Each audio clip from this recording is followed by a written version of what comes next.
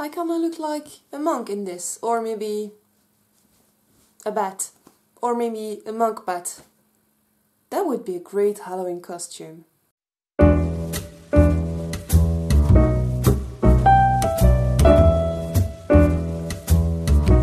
Hi guys, welcome back. So today we're doing a part 2. We're doing a part 2 of this video that I will link in the corner, or maybe it's here, I still don't know. Anyway, it doesn't matter. We're doing a part 2. Part 2 of dealing with a self-harmer, what not to do. So if you're encountering a self-harmer and you want to be helpful, which I guess you want to be helpful if you're a nice human being. So if you encounter a self-harmer, these are things I really think you shouldn't do. So let's get on to it. We have 4 more for today. Let's get on. So first one is not telling anyone if no one else knows. So in my last video I said that something that you probably shouldn't do is just go around and tell everyone, tell your whole family, tell your whole school, tell your whole group friends, tell your whole workplace. I don't think that's something that is helpful.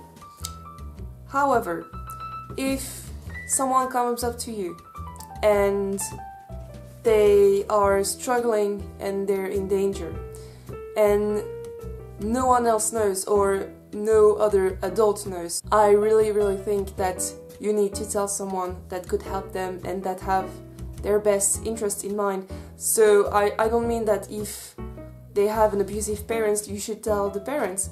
That's not what I'm saying, because they couldn't do anything with it. But if a friend comes up to you and is struggling, I really think you need to alert someone, because if you don't, things could just escalate out of proportion and you would have that guilt of not have done anything before. Just imagine if a friend came up to you and told you that they had, I don't know, cancer, but they didn't want to get treatment for it and you were the only one who knew. What would you do? You would probably go tell a doctor. You would probably go tell someone that could help them get treatment. So why are we doing anything different for self-harm? Self-harm is a condition that just needs treatment. And if someone doesn't get treatment, things can escalate way out of proportion. We know that people who engage in self-harm are at a higher risk of committing suicide and being prone to depression, anxiety, all sorts of other mental illnesses. So if a friend comes up to you and they're not getting treatment, no one that could help knows, so no adult knows, or no one else knows that could help them, I really think not telling anyone is not a good choice. Now, granted, they might be mad at you because you went ahead and told someone and they probably asked you not to tell anyone. But what do you prefer? Do you prefer a mad friend that is getting finally help and who's doing better? Or a friend that is not mad at you but is deteriorating, might commit suicide, might suffer needlessly when they could get help?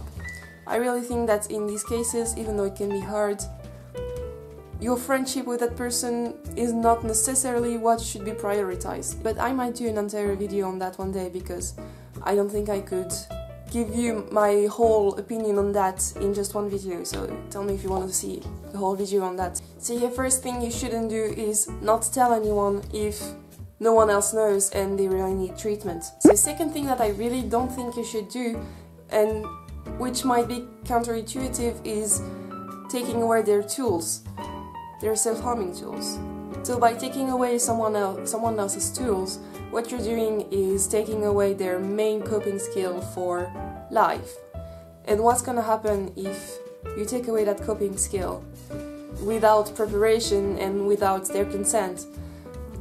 They're gonna become increasingly uneasy, and that could lead to worse things.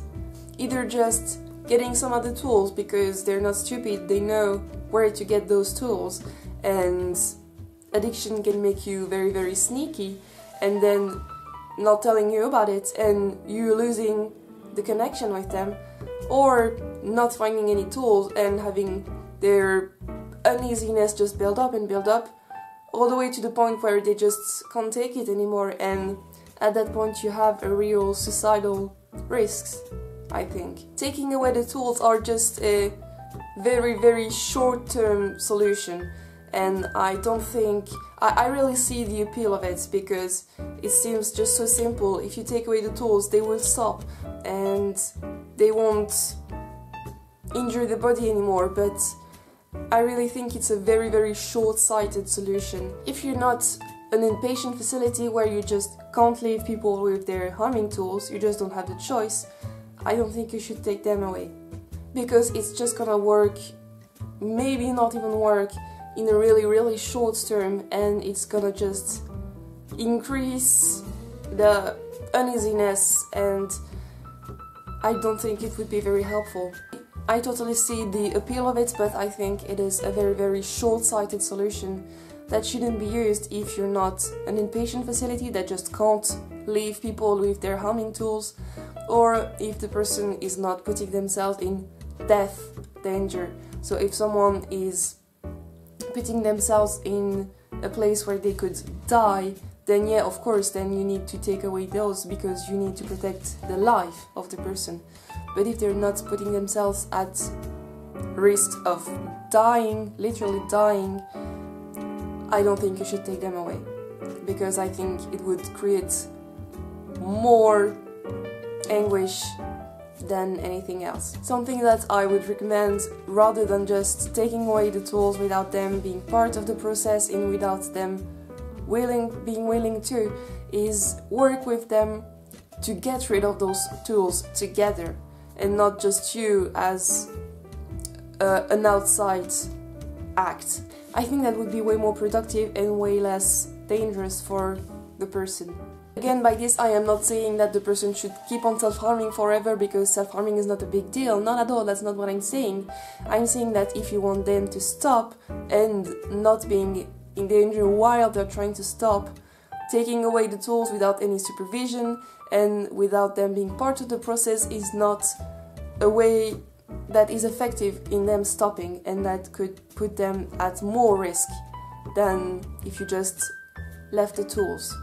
Do you see what I mean? I hope I'm not coming across as just self-harm, I don't care, leave the tools, at least you're safe. That's not what I'm trying to say. I hope it's clear. Third thing that I really don't recommend is yelling at them for relapsing. It would basically be like yelling at a baby for falling while they're learning to walk. They're in a learning process. 99% of the time, relapse is part of recovery from an addiction. It's very unfortunate, and I wish people could be part of recovery with no relapse whatsoever, but the reality is that it's super rare for people not to relapse at all in recovery from an addiction. So when that relapse happens, yelling at them for them to stop, and that you're disappointed at them and that really they haven't tried it hard enough, is just not productive at all and doesn't make any sense. They've tried their best, they've done everything that they could, they failed this time, they will do better next time.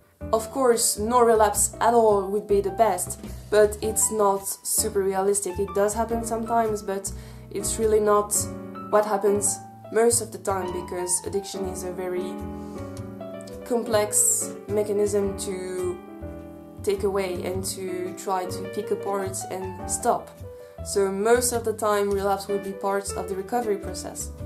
Yelling at them because they relapsed will only bring you one thing: them hiding future relapses from you because they don't want to get yelled at. You can express your emotion, you can tell them that you're sad that they relapsed, that's not what I'm talking about. But if you're yelling at the person because they didn't figure it out the first time around and they really didn't try hard enough and they're such a failure, I really think you can see that this is not helpful and this will just not help them at all. Okay, fourth and final point for today, which is a bit more straightforward, is don't stare at their scars. Being stared at in any kind of situation feels weird and feels very intrusive and just not very comfortable. So imagine getting stared at for something that you probably already are ashamed of and is something that is hard for you to work through and that was something that was hard in your life, it really feels horrible, and just try, you don't have to completely ignore the scars and just try to look away every time you see them, that's not what I'm saying, but please try to be mindful of your looks and just not be staring at them every time they look somewhere else, because we know you're staring at us, we know you're staring even if we're not looking at you. It can be seen. If you want to make them comfortable and you want to make them just more relaxed, try to be mindful of not staring at them, because that's something that can make you very uneasy. Okay, that's it for today. I hope you liked this second edition. A third edition could be possible if you wanted to, so if you like this video and want to see a third edition, please give it a thumbs up so I can see that you like this video. If you want to chat with me, you can hit me up on Instagram, link in the description. I answer every DM I get, as usual, and I will see you next week. Bye guys!